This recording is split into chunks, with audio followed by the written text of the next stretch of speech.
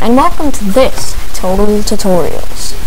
In this TotalTutorials, I'm going to be showing you how to create your own custom layout for your Facebook profile. Now, this website is called PageRage.com, and if you go to PageRage, you can browse pre-made layouts, or you can create your own. Creating your own, I think, is better, so that way you can express your creativity. But you can go ahead and select a layout if you want. It's no big deal. So let's go to create your own layout up top here.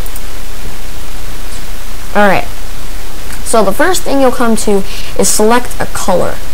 Now what this is it selects a color for your background, your title bar, your left curtain, your right curtain. You can make them all different colors if you want. But we're not going to do that. So, uncheck all these. Alright, so you can select a color if you want, but I'm not going to select a color. So the next thing you want to do is hit next step after you select your color. Alright, so this we're going to upload a custom image. So what we're going to do is we're going to hit load. And then you're going to select an image you want from your documents. I'm going to do the Metallica logo. Alright. And now you can select different places for your image to appear or not appear.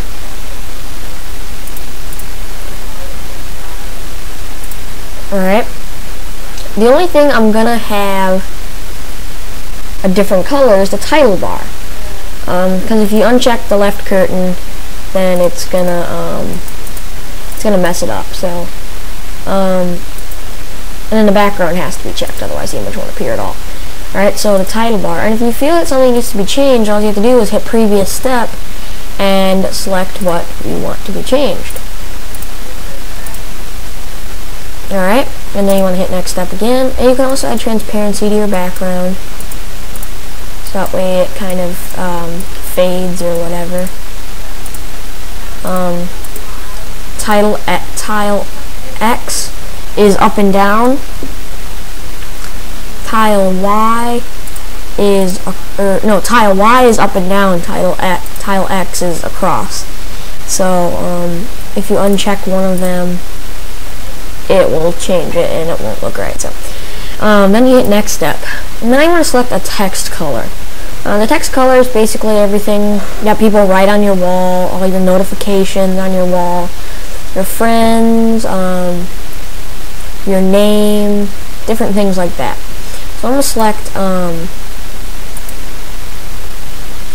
select black, kind of a neutral color. Alright, then you want to hit next step, and then you want to hit finishing touches. I think we can select a profile transparency. It only works in Firefox, but that's basically the transparency of the center, like all your notifications and stuff like that.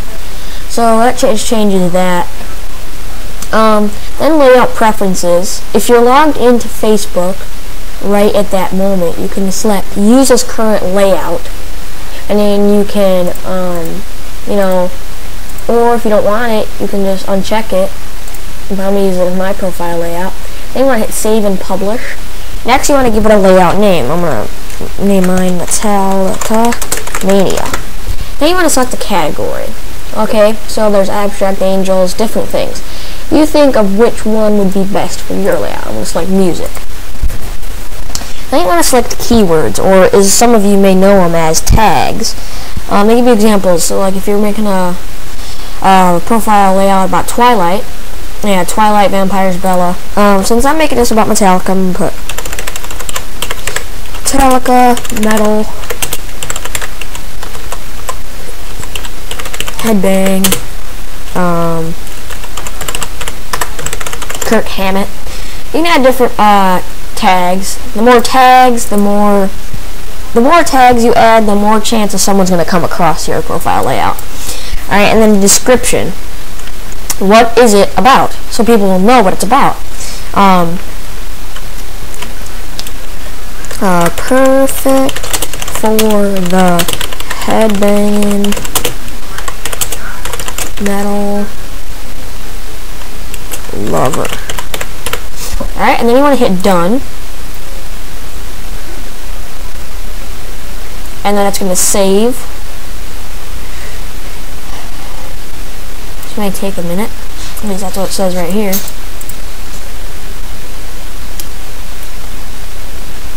And then it'll show you your layout. And then it'll be also available for other people that have Facebook to get it. Alright, and then if you want it, you just select get this layout. And then you can select if it's a profile only or all your pages, and then select this layout. And it says success layout has been applied. And this was how to create your own custom Facebook layout.